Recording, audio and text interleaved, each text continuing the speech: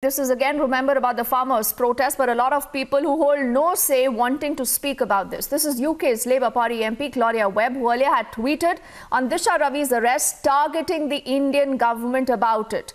To this now, the Indian High Commission has given a detailed response in the farmers' protest.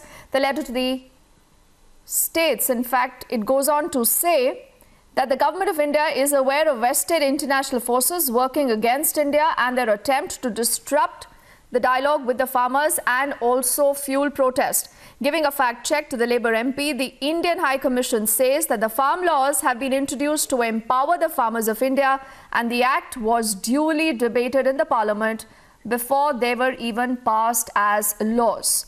So as always, you're looking at meddling by a lot of forces that hold no say in India's day-to-day affairs, and rightly so.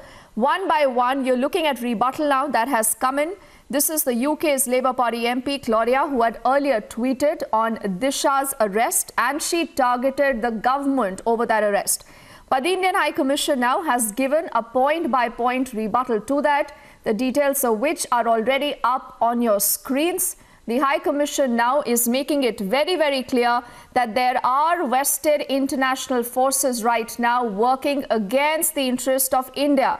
And it goes on to say that laws have been introduced to empower the farmers, and the act has been duly debated in the Parliament before they were passed as laws.